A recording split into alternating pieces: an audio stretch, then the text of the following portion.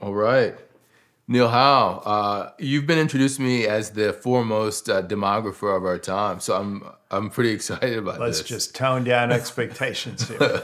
So, you and I, we were talking on the telephone earlier, and one of the things that you had said is that, really it's never as good as the first time, so we tried to cap the conversation as much as possible before we got into it. But, this conversation that we're going to have is going to be all about demographics and retirement, not just demographics, but in the context of your fourth turning idea, that framework. First, let's just start out with the framework, the fourth turning. Tell us, how does that relate to demographics and retirement? Well, a lot of what I do is demography, and people usually define demography pretty narrowly as people who study fertility, mortality, morbidity, migration. You know what I mean? They just put down the numbers in a population. And one of the interesting things about demography is that when you specify all these things, and a lot of them are known pretty well, they don't change very fast, right? You can be pretty certain about numbers in the population going way out. Right.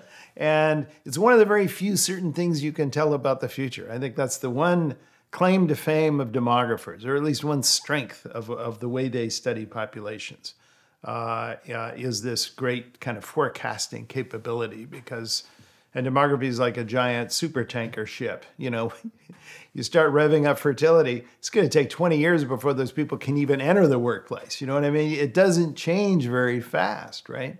So this is one of the great strengths of demography. And obviously, when you're studying issues such as old age dependency ratios, how much is it going to cost to pay for the old relative to those in a number of working. I mean, demography is just central to that. I mean, that's what we live for, Right. Calculating those ratios and spitting out that timeline. And I mean, that's where we shine, right? I will say that one thing that demography does not pay much attention to, it's really not part of their field, but it is something it's sort of my other field that I've sort of invented, you might say, is to look at populations not just in terms of numbers and how many are in each age bracket, but also to look at how people are shaped in their attitudes and behaviors by their childhood and coming of age experiences. Right. And how those attitudes and behaviors age with those cohorts through life. So these are what we call generations. And each generation reshapes every phase of life they move through. And that adds a whole new dimension to demography. You know what I mean? It kind of it's sort of like making chess three-dimensional. Right. Because now you don't have just numbers. You have qualitative shifts in each of these groups. And that's moving through what I like to call the generational diagonal. And so as I often explain to people, if you have age on a y-axis and time on an x-axis, we all live a diagonal line. You know what I mean? Mm-hmm. And a generation is a group of diagonal lines. And a single event is a vertical line through all those diagonal lines, right? It hits people at different ages. Right, yes. Right? And what most people do is that they study these vertical lines, right? They study events, or they may study a phase of life. They'll study old age, over time. And they're looking at a horizontal line, right? And the problem with that is that when you're studying a phase of life as just, I'm studying midlife, I study youth, right? And you see there are a lot of histories out there, histories of youth in America, histories of old age in America. A typical history book is a history of midlife people, right? Because they're all the leaders. They're like the presidents and the congressmen, so they're all between age 45 and 70 or something. So you're basically looking at one age bracket. What I set out to do these many years ago, a long time now, I guess late 80s. Oh, yeah. It's been a long time. Is to look at history from a different perspective. And I was amazed. Bill Strauss and I, we were the ones who wrote a lot of these books originally. We were amazed to discover that no one actually looked at the diagonal lines. Right. Everyone just looked at phases of life or periods. So if you read the history of America, it's like, what was everyone doing in 1851?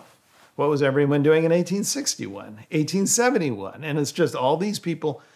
but what about the experience of each group of people over time? So that's what we did. And in our original book, Generations, we did that. And we looked at these generations. What we found is that even going all the way back to the 17th century, sort of the first old world migrants to the new world, we found that generations had very different collective personalities. Right. And they, the older generation had very different attitudes of how the young generation was growing up. All kinds of worries and apprehensions, because even back then they knew about generational differences. And they knew that it wasn't just that they were older or younger. They were never like them. You know what I mean? These new kids were just not the same. And that's not all we found. We found not only were people very aware of generational differences, but types of generations, what we later call archetypes, tend to recur in the same order historically. So it's almost like a curve. Well, it's a wave when you look at their impact on history. Right. It's a wave. But the actual generations, for instance, a generation that sort of a heroic history-making, changing generation, that takes the country through great wars and founds all kinds of new institutions. Typically is followed by a rather timid, risk-averse generation. They were the children during the war. They're careful not to upset, everything that was just created. Everyone just lost all these lives on their behalf. Woo, Right. And a good example of that would be the GI generation, generation went through World War II, and the so-called silent generation, who were the kids of World War II and the Great Depression. And they were famous for, I don't want anything to go on my permanent record, Right. And they were very cautious. They were very risk averse. They all dressed in three-piece suits, in their early 20s. They played by the rules. And ultimately, they did very well economically. They got rewarded by the rules. This is a generation that's today in their late 70s and 80s, and they're all getting defined benefit pension plans. They're all doing really well. Right. And for a variety of reasons, they've done very well economically. But then you have other generations which have different locations in history and different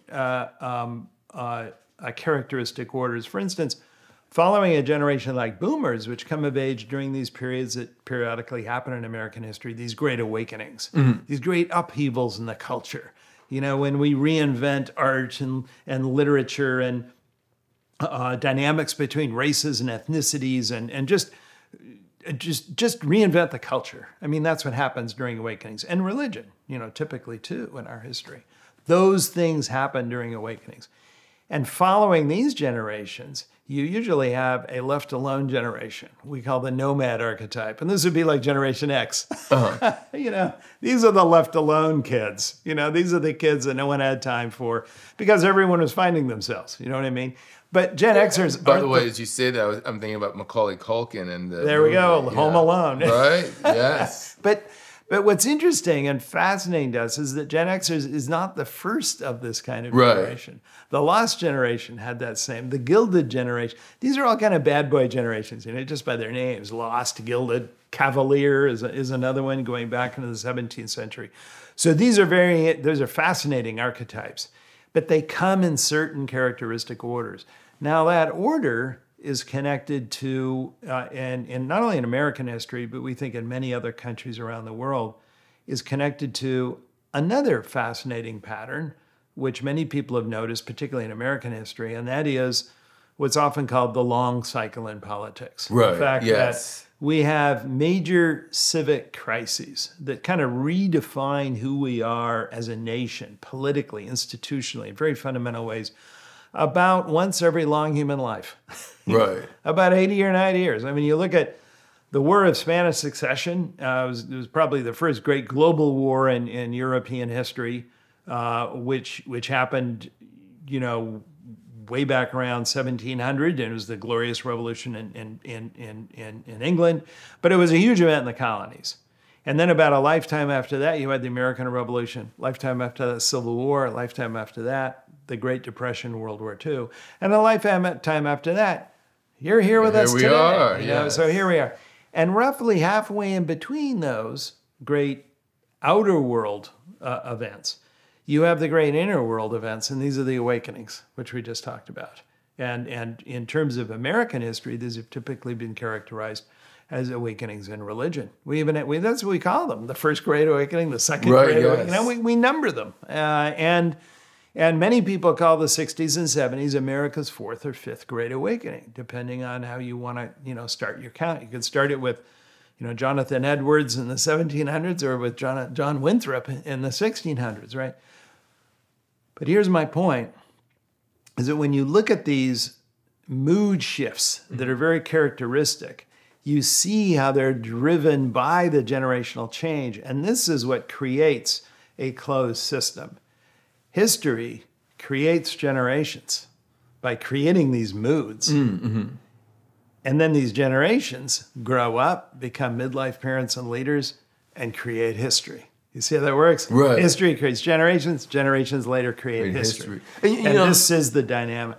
And so, as you say that, I mean, the immediate thought that I have, and, this goes back to the conversation that you and I were having on the telephone yesterday, is about where we are right now. Because the sense that I'm getting is that the particular, and this isn't just in the U.S., but globally in developed economies, the particular social economic ideology, the prevailing ideology, let's call it neoliberalism as an example, which is very much in the Gen X form. And boomers. Right. Boomer and Gen X. Mm-hmm. Yeah, absolutely. It's breaking down. People are not believing in it in the way they used to. Well, that's one attribute of what we call this hero archetype of the civic generation, and that is the strong belief of wanting to gravitate toward community. And we're seeing that all around the world. By the way, these generations aren't just the United States. Right. This is in much of the world today. We see everyone kind of assuming a similar generational pattern because, a lot of the world had the 60s and the 60s, and much of the world had the World War II and the Great Depression, right? So we're all on a similar schedule, but you look at this new populism, mm-hmm. which is basically believes in the power of ordinary people and community plus authority. Those two things together, right? Authority and populism, and people have to remember that historically, populism always means authoritarianism. Right. These two things go together. Ever since the word populism, by the way, interestingly, was first used to describe Julius Caesar. He was head of the populares, not the optimes. They were the good people. They were the senators. But Julius Caesar was the authoritarian side of the populism, right? And it has been true ever since. So you have Viktor Orban, in Hungary. You've got Vladimir Putin. You've got Narendra Modi. You've got Xi Jinping. You got them all over the world now. You got Rodrigo Duterte in the Philippines. I mean, I could just go down all these new kinds of leaders we're seeing today. And you know what they're appealing to?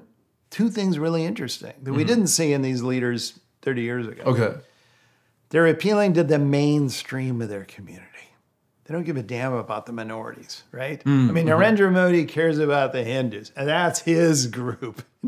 Everyone else can kind of go to hell, you know what I mean? And Xi Jinping, he cares about the Han Chinese, the great Han, as he calls them. And everyone in China now is going back to wearing old Han clothing. They're eating Han food. I mean, everyone's redefining themselves now in terms of this great majoritarian culture. You look at Shinzo Abe in Japan. He's the same thing. He's finding traditional, the Shinto, he's going back to... Everyone is doing this. Again, you look around the world. Even if you... Brazil? Is it? Brazil, yeah. You've got Jair. And even an example like...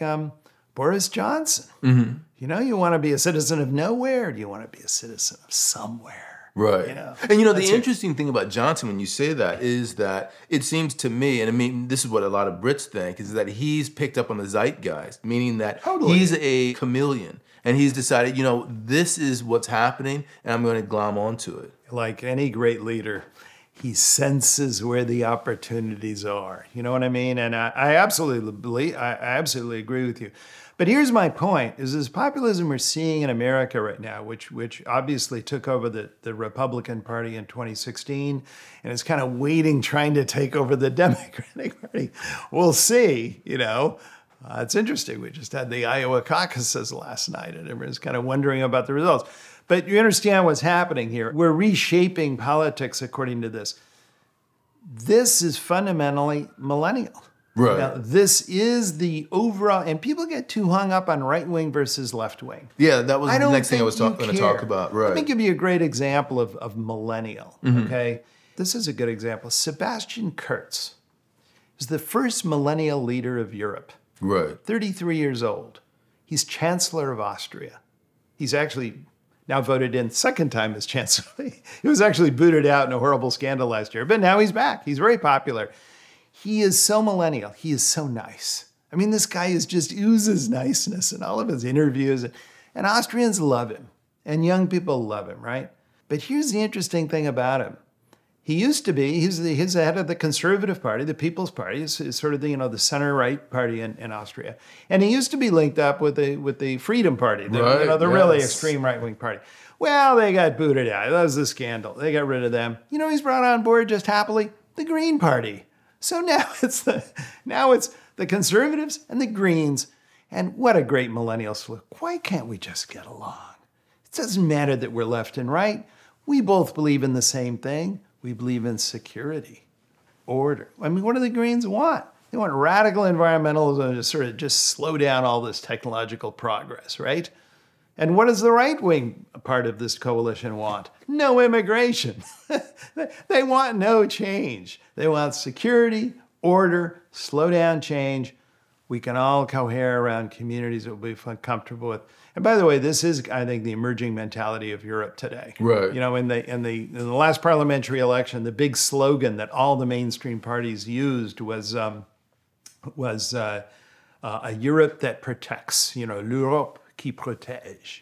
This was the slogan. 15 years ago, it was a Europe that progresses, a Europe that is, doing great, that's advancing rights around the world. No. Now it's this hunkering down mentality. It's sort of like we can't control the world and we don't want the world to bother us. It's kind of interesting that Britain left when it did. Right.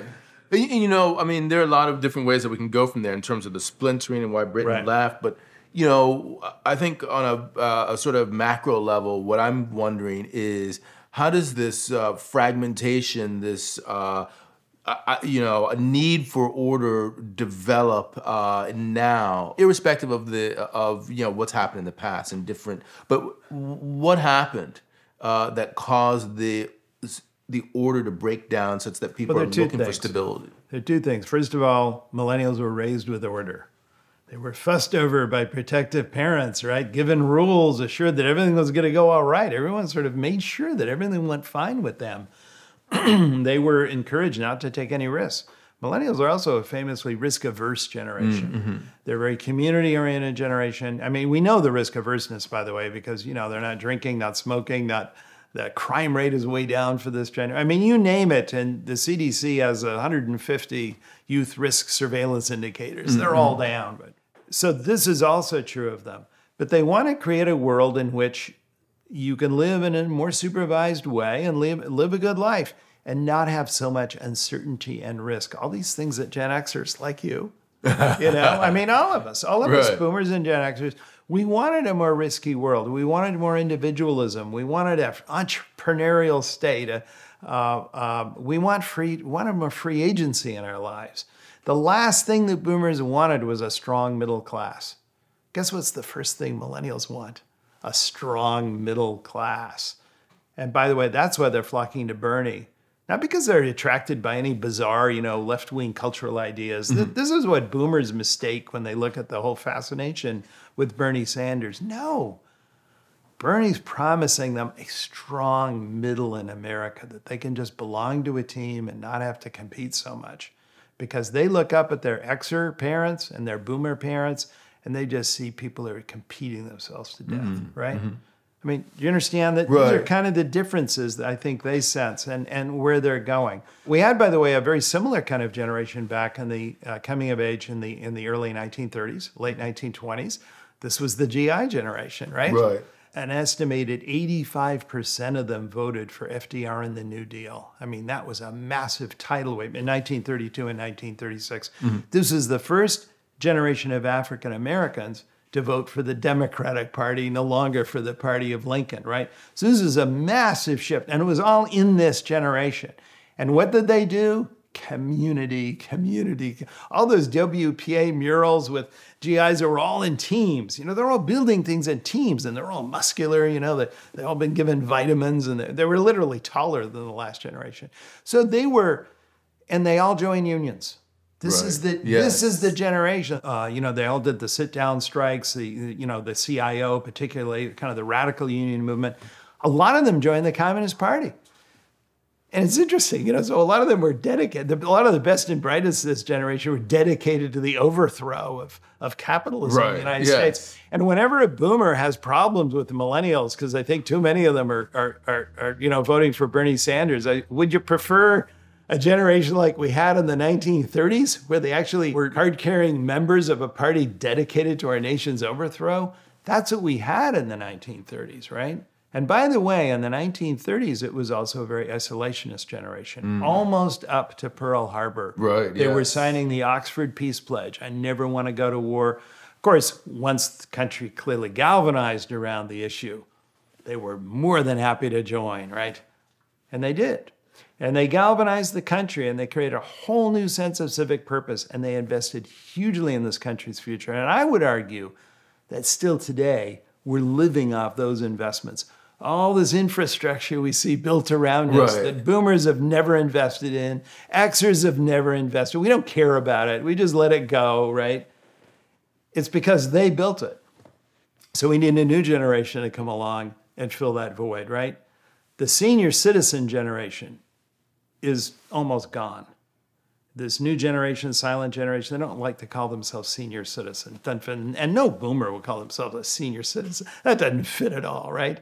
So one interesting rule of generations is that when one generation of one archetype passes away, it almost creates a void that another generation has to fill functionally. I often compare this to, like, if you take one of these kind of glass enclosures that you grow plants in, right? And you tear one plant out, and you put a new plant in anywhere in there, it will always grow to the empty space. Right. It'll always grow because that's where the sunlight, that's where the role is. And I do believe that's true of generations. And I think that helps because these archetypes are important, you need a generation like a prophet archetype like boomers to reshape the culture and to think deep thoughts, to come up with 60s music. Occasionally you need that kind of generation. But then you also need a generation of builders and doers. You need all types. And I do believe there's a certain process of compensation and correction in how the thing that I found really interesting about where you were going, we sort of talked a little bit about it tangentially, is about the left and the right. Immediately when you started talking about the 30s, I thought to myself, you're talking about FDR, but we know for a fact there was Mussolini and Hitler on the other side. And in many ways, even here, there was Father Coughlin. There was we had Huey Long. I mean, people look at the fascists as a negative, obviously, because of genocide. Right. However, they were looking towards the same sorts of things. So, from my perspective, so it's Stalin, and he wasn't bad in the genocide department. I mean, just to be fair here, Well, what I'm getting at equal opportunity is that it's not necessarily the case that it's necessarily left versus right. That's my point.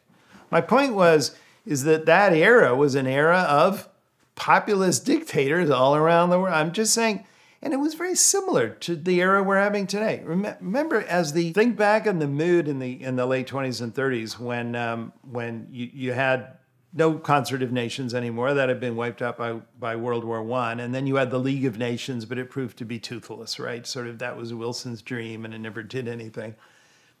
And then suddenly you had the rise, particularly once the Great Depression started, and there was desperation, but you had the rise of all of these dictators, all these authoritarian leaders, with no global concert to restrain them, right? Right, yes. Much like today. I mean, we think of the world now. NATO is no longer, everyone laments, right? We no longer have a concert of nations today. We're all going different directions. NATO's toothless. We no longer anyone is signing treaties anywhere. We had Smoot-Hawley tariff, Right. We have the Trump tariff. I mean, but my point is that the mood globally was very similar.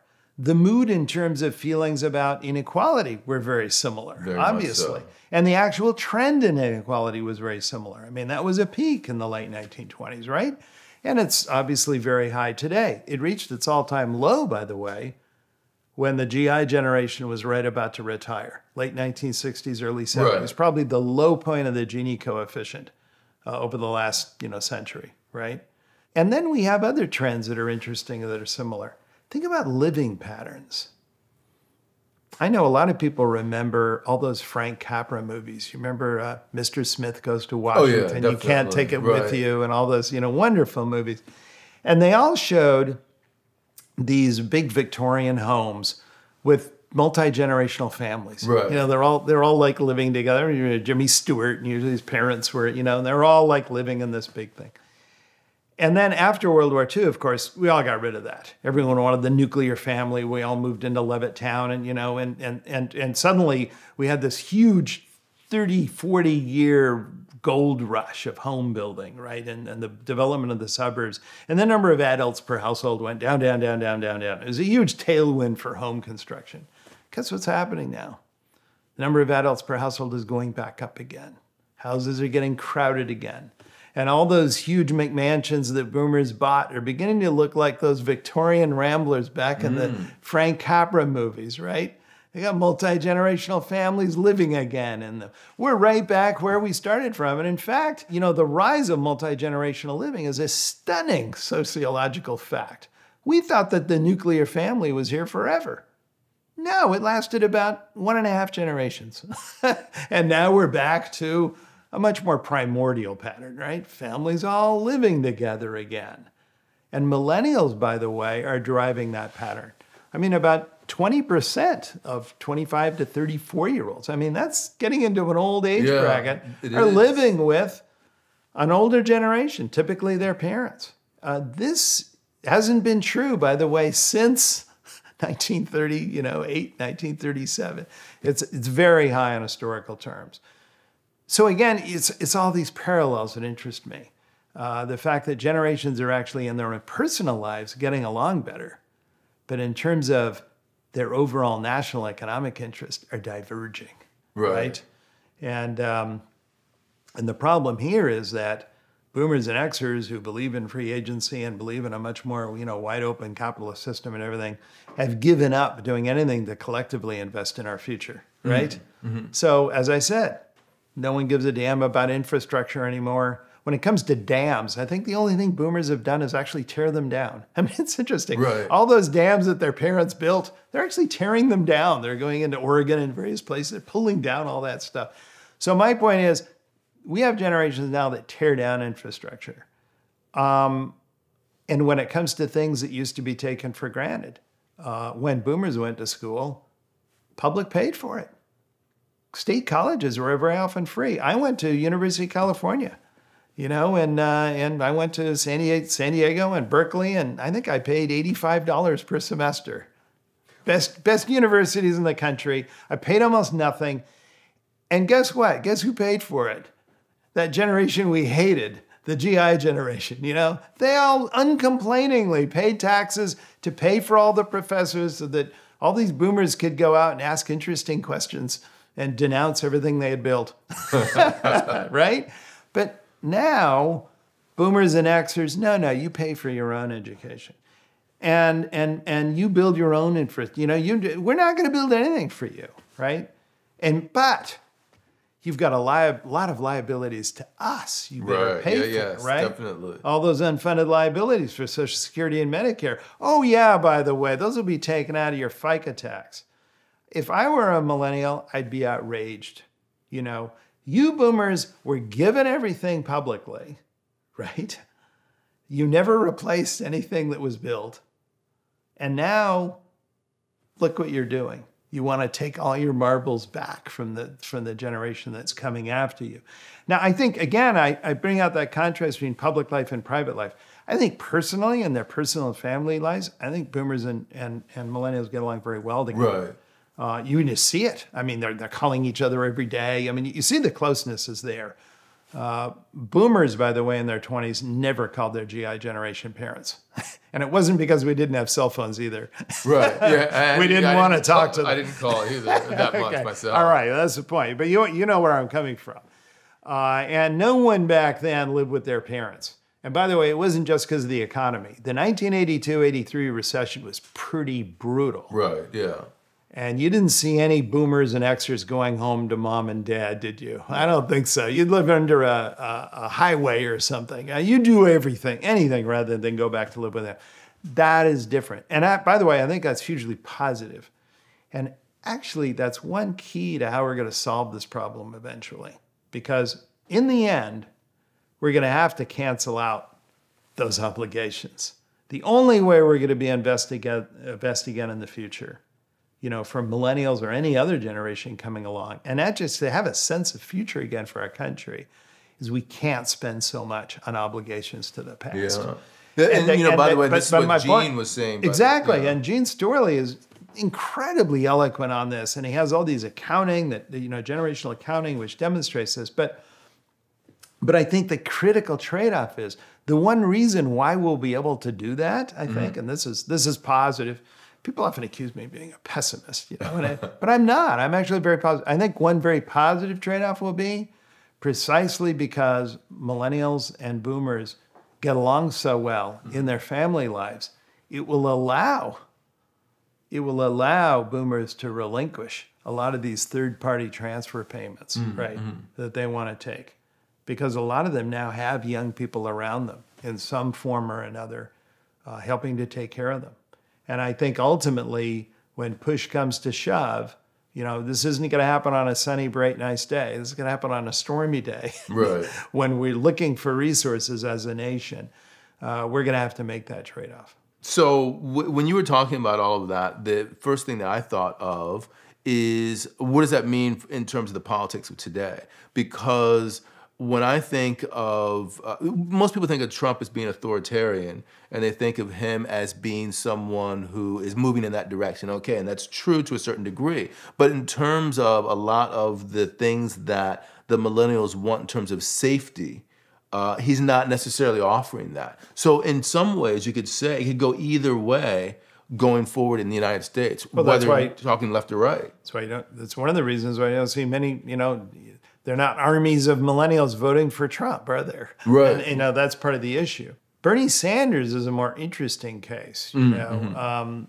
it comes to security and order, you just think no choices, single payer healthcare. Right. It's kind of like your Apple phone. There's only one of them, and you don't even have to. They're not different models. There's just it's like a Google page. There's only one. You just go there and get your business done.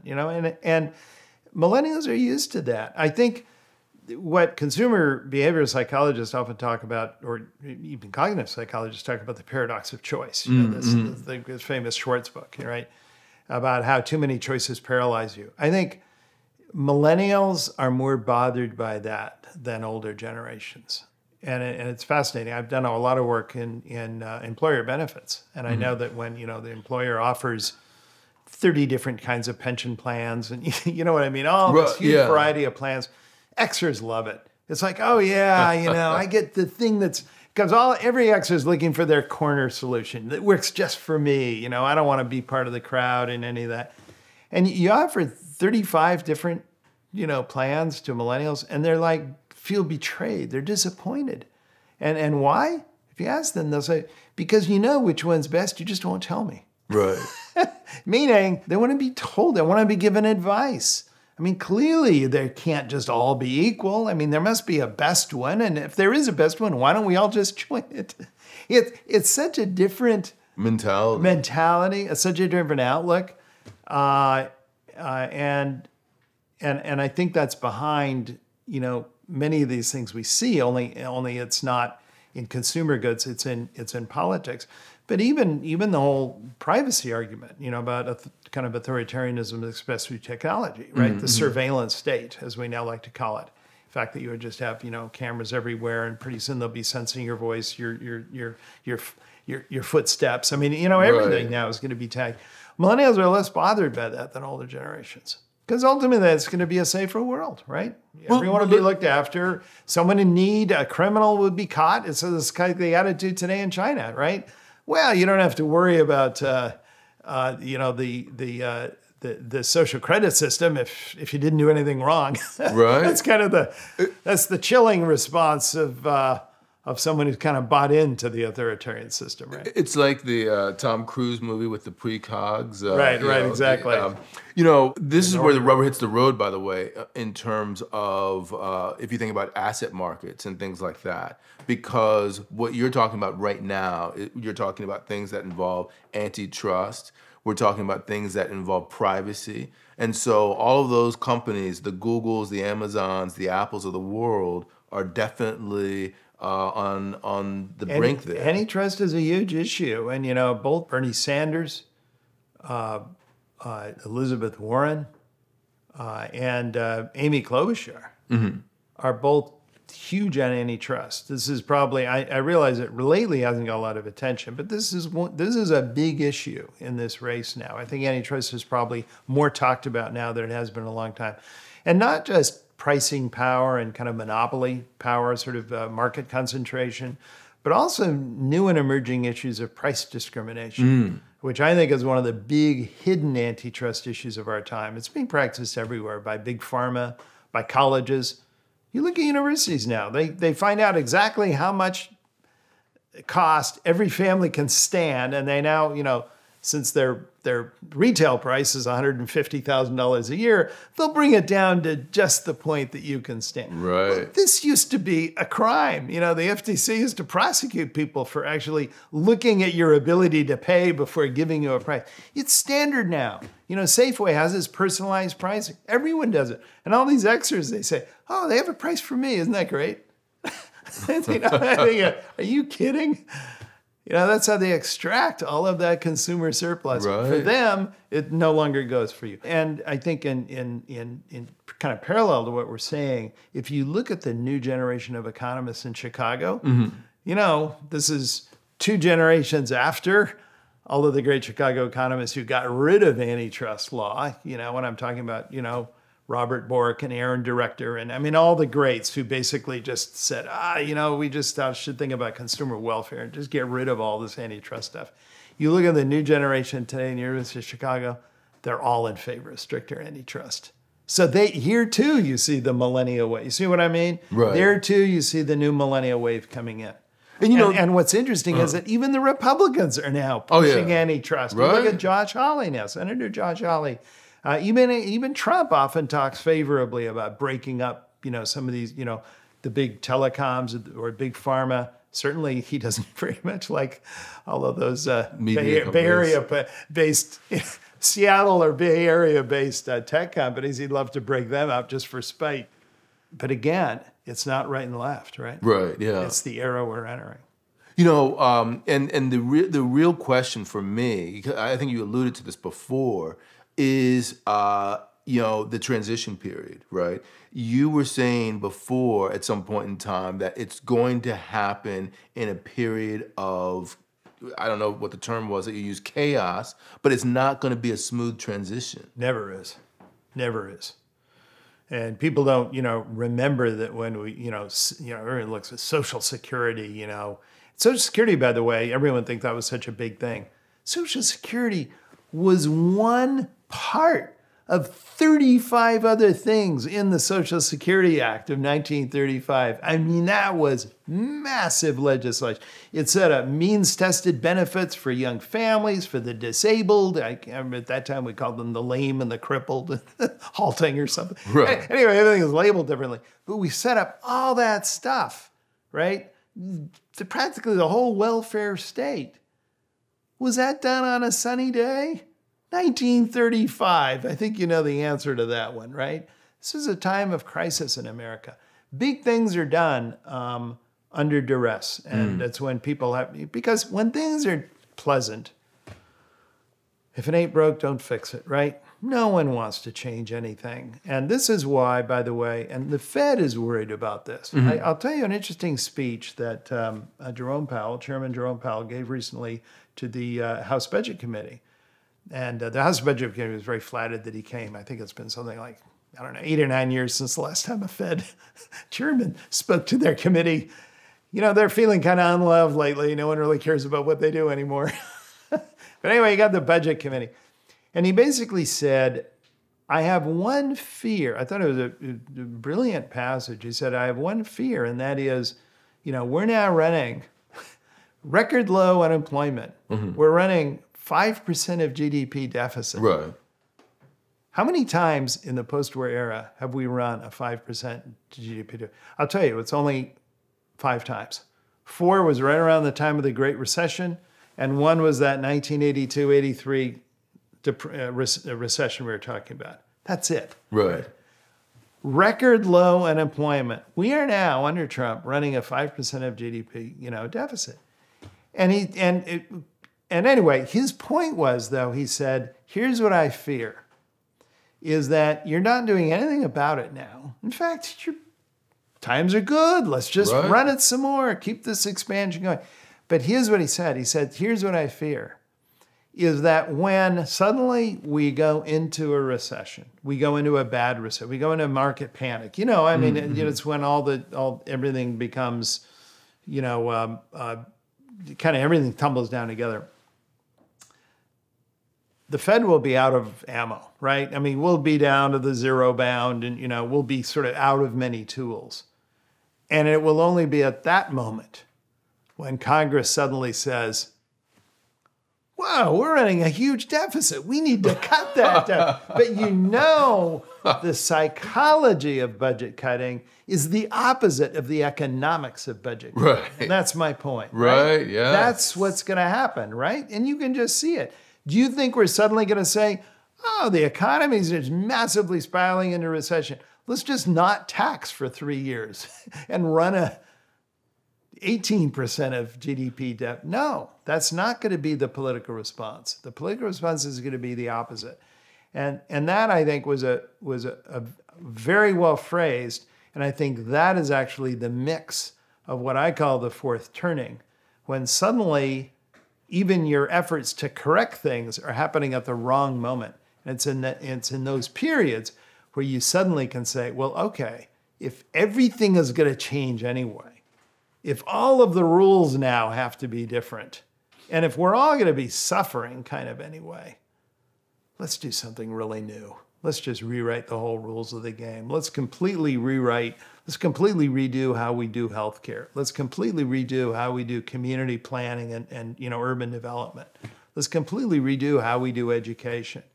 That's what we do in these creative moments. A little bit like, you know, when we first passed, you know, homesteading legislation at the peak of the Civil War. You know, it's kind of an interesting combination.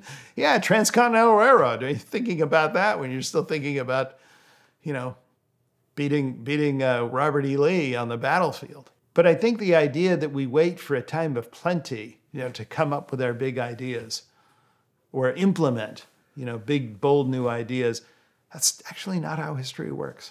I think that's a great way for us to end it right there. You are an optimist after all. I am. Thank you. Thank you so much.